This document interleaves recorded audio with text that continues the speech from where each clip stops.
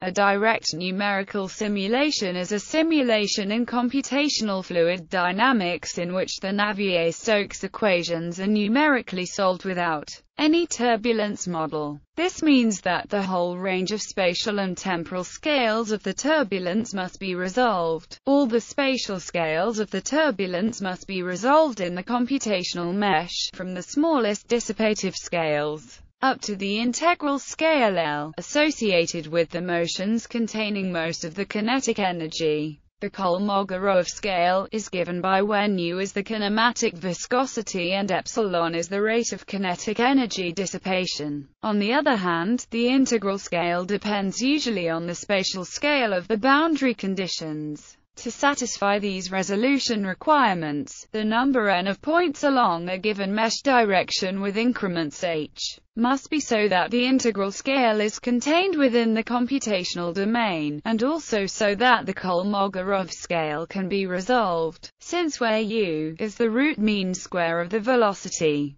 The previous relations imply that a three-dimensional DNS requires a number of mesh points satisfying where ρ is the turbulent Reynolds number. Hence, the memory storage requirement in a DNS grows very fast with the Reynolds number. In addition, given the very large memory necessary, the integration of the solution in time must be done by an explicit method. This means that in order to be accurate, the integration, for most discretization methods, must be done with a time step, delta t, small enough such that a fluid particle moves only a fraction of the mesh spacing h in each step. That is, the total time interval simulated is generally proportional to the turbulence time scale given by combining these relations, and the fact that h must be of the order of the number of time integration steps must be proportional to. By other hand, from the definitions for ρ, eta and L given above, it follows that inconsequently, the number of time steps grows also as a power law of the Reynolds number. One can estimate that the number of floating point operations required to complete the simulation is proportional to the number of mesh points and